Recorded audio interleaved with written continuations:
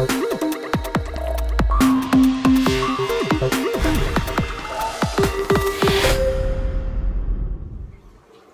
YouTubers, Farm Boy Reef here. So on today's episode of the 2 tank builds, what I'm going to show you guys today is how to build your own overflow box out of acrylic.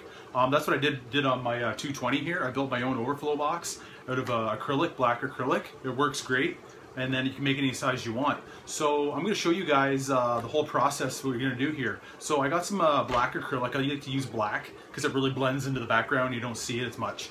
We're going to try to make it like a ghost overflow type. So I'm going to show you guys step by step how to glue it, bond your acrylic together, how to cut the slits in it so it'll have water that'll flow over it, and where we're going to place it in the tank. So I got the tank right here, so I'm going to show you guys. So we got the 20-gallon tank here. This is the tank we've been working on together. So you remember in the other videos we painted the back of the tank pitch black so it matches the 220, plus it really makes the corals pop, so as you guys can see in the main display here. And so remember we drilled the glass to show you guys how to drill glass, and this is where we added the bulkhead for the overflow. So you guys can see here, it comes right out through the back. So we got that there. So this is the area we're going to add the overflow box with the black acrylic. So I went and I pre-cutted some black acrylic. I'm going to show you guys how to bend this and how we're going to add this in here for the overflow, the right amount of water going over our overflow. So let's go downstairs to the lab and we'll start doing this build. Alright guys, so I made it down to the lab. So we got our 20-gallon tank. I got my pre-cut acrylic pieces here. So this is enough to do an overflow box.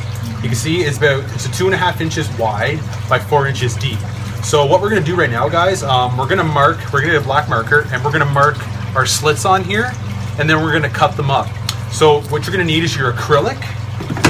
You're going to need your bonding agent. I bought this at the plastic store. You get a jug of it and you fill your applicator.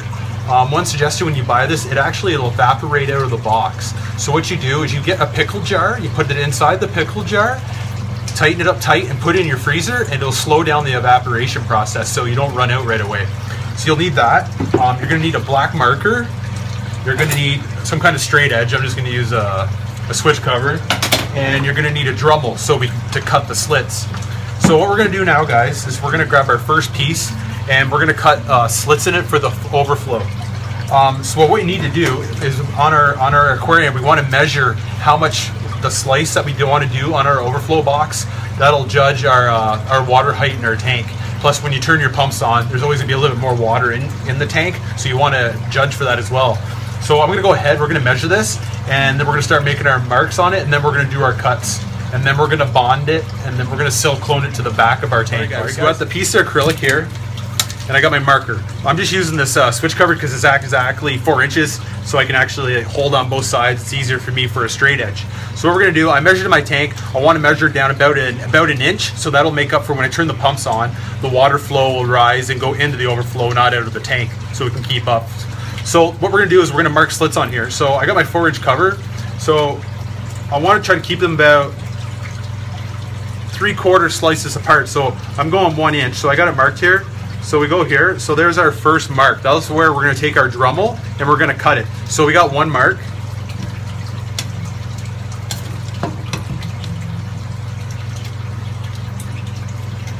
So we're going to go about 1 inch cut. So we got 1 mark, 2, 3, 4.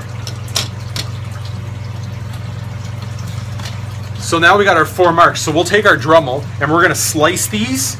So that's where our water will flow through. So let's do the same. We'll do the same to the other pieces here. I got enough here to build for the other tank because we're doing 2 tanks.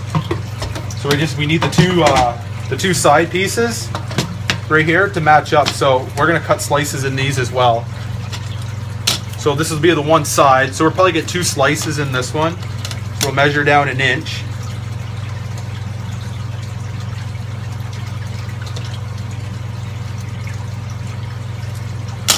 So there we go, we got our 2 slices, so we're going to Dremel those ones as well. So let's do the other side to match. Guys, so we got these all marked up. I just took my measuring tape, so I made everything square. I measured down 1 inch, put my straight edge across, so we make everything look like level, plumb, and square. So everything looks perfect. Keep your film on it. It's easier to mark with a marker, and then when you're done, we'll take this off. and this way it's all squared up. So let's get the Dremel out. Make sure we always wear our safety protection, wear our safety glasses. So we got the Dremel here. So now we got to be very careful in cutting this. We don't want to get cut. So what we're going to do is we're going to take our Dremel and we're going to cut these slices. So let's try this puppy out here. So I'm going to keep it on a straight edge here. We're going to cut these right through. Speed her up.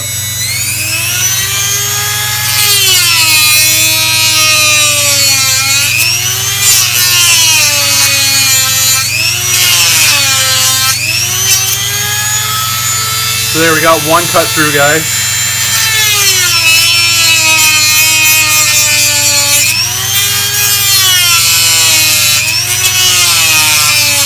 You just cut to your line each time. Move on to the smaller pieces. Alright guys, so the next thing we're going to need for this part of the build is just painter's tape. So what we're going to do is we're going to peel back the edges of the acrylic so we can bond it together.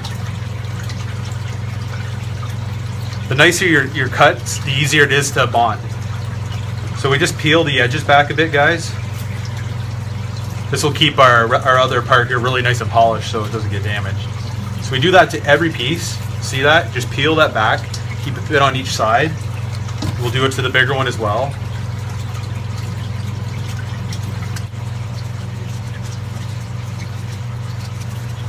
So there we go. We just need to do one side of this one. Do the other side. So we take some of our tape to help hold this together. This is one of the hardest processes when you're by yourself, if you had somebody else to hold it. So we're going to put our one piece like this. Alright guys, so I got the painter's tape all around the edges. I just wanted to show you guys before I go ahead. You got to be very careful. So I got everything all squared up here. I got the tape holds everything square. So what we're going to do now is, what you got to do is you got to bond your acrylic together. So you're going to put your needle point here. You're going to get it right in the crack, and you're going to slowly go along. And the bead of the acrylic compound is going to go right in the crack, and it's going to form as one solid piece of plastic. So I'm going to go ahead here, and I'm going to weld up a few spots and then show you guys. So we just take your applicator here. You guys can see on the inside. I'll do it with my left hand. So you start on the edge here, and you come across. Come at a good speed, just like that. So there we go. So that's one bead right now on the inside. So let's go ahead and we'll do the other sides right now.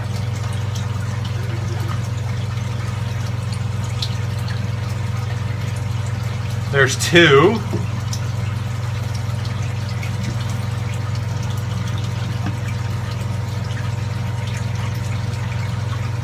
All right, so there's three. So we're gonna let that go ahead and let that dry. And then we'll flip it and we'll do the other edge back. So now we're going to do the inside on the bottom side now. So here we go. So we got our box pretty much made. So we're going to weld the inside.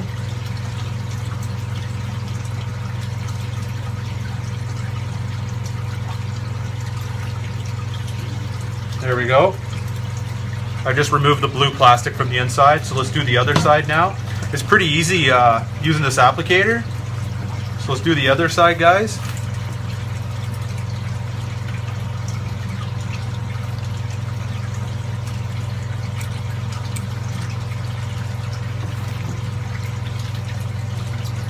All right, now we'll just let that sit a bit, and we'll come back. So we're all bonded together there now.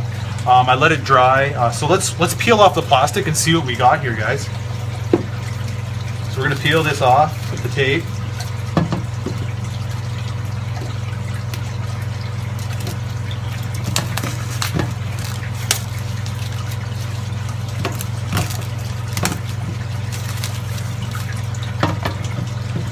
Look at that, there we go. See that? That's one overflow box, handmade, DIY, really easy. This costed me $7.80 for the plastic. So you got a bottom. So I'm gonna show you guys how to install this on the tank now. So that's pretty sweet. Turned out pretty good. We got our 1-inch cuts across the top and sides. So our water flow, that gives us enough, if we turn our pumps on, there's enough flow that it's not gonna go over the tank. It'll just measure out and just flow over perfectly without worrying or spilling. So that turned out really good. So all you need was your applicator. You can get it at any of your plastic stores, and you're good to go. So just remember, when you go to store this stuff, put it in either a pickle jar or something with a good seal on it, and then you put it in your freezer. It'll last a lot longer, because right now, as we speak, it's slowly evaporating. So let's move on. We're gonna silicone this into the tank now. It's good and dry, so let's move on to that. So we got our overflow box built. So here's our tank. Here's our bulkhead. This is where I wanted to put a center, look like ghost overflow going on. So here's the box. Here's the overflow box we made. It's all good to go. Got our bottom in it. So here's the bulkhead. So this is good. I'm gonna place this center of where the bulkhead is, so you guys can see that. It looks pretty good, eh? If you look from the side. So there we go. Overflow box, matches black. It's good to go. So all I have to do now is take this. I'm gonna put a bead of silicone all around here and bead on the glass. And we'll put that in here, and we're gonna let that dry, and then we'll be good to go. So let's silicone this baby up, and then we'll be able to put some water in it and do all the plumbing in the next episode. We'll do the plumbing and do the live sand and stuff like that in the next episode. So let's go ahead now. We're gonna silicone this. Show you guys up close and personal what's going on. So we got our bulkhead. This is gonna be for our overflow, and then here's the acrylic overflow box we built. So this is what we're gonna do. I'm gonna center it up. It's gonna go right over top of the bulkhead. You guys can see that. So this is how it's gonna look. Center of the tank. So it's gonna look nice and slick. We want everything nice and square, plumb, and level. There we go. So you can see the bulkhead in here. So the water will flow over the edge of these cracks in here and down and through the overflow box. So all I have to do now is measure this into center, make sure everything's centered, and then we're gonna add our silicone to get a nice seal. All right, guys, so let's add a bead of silicone.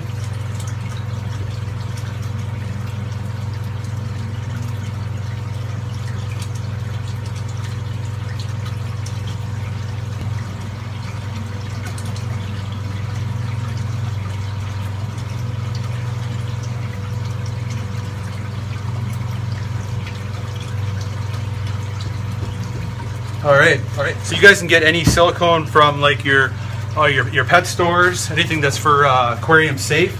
So I got my center marked here. So we got our silicone on the edges. I got my center. So there we go. So we got that mounted. I'm just gonna center it up here, guys. And I'm just gonna take my finger along the edges and just make a nice look. So it looks nice and neat. Just along the edges, guys.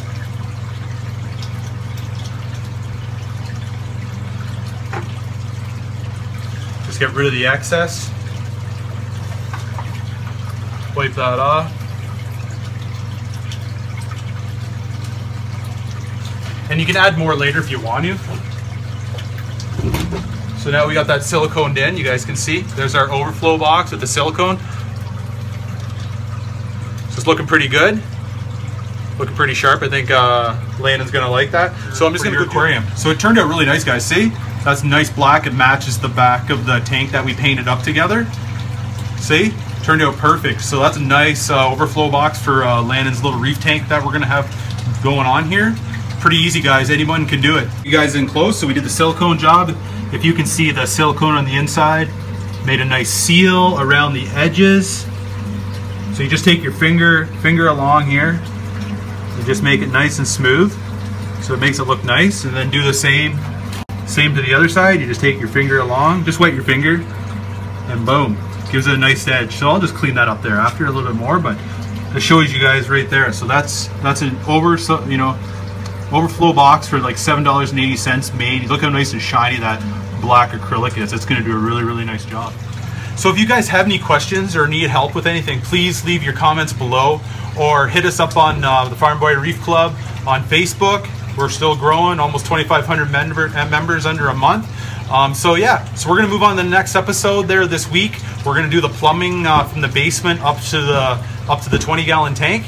Hopefully we'll get the sand in there and hopefully get something going on. Landon's getting really excited. So thanks for watching, guys. That's the DIY overflow box.